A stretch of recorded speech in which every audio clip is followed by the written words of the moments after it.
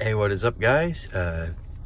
Teacher Keith here, and I did get a delivery that DoorDash. It's coming from Dickey's Barbecue, and that is sending me 13 miles south. You know, I normally wouldn't do a $7 tip for 13 miles. However, it does get me basically all the way home. So instead of paying for my gas to get up here and go to school, now I actually get compensated for the drive, $7, and you know, the 13 miles is probably less than $7 worth of gas. So so that's a good deal for me.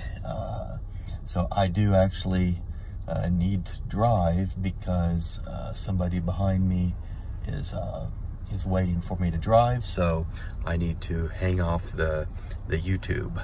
Have a nice day, Teacher Keith. Bye-bye.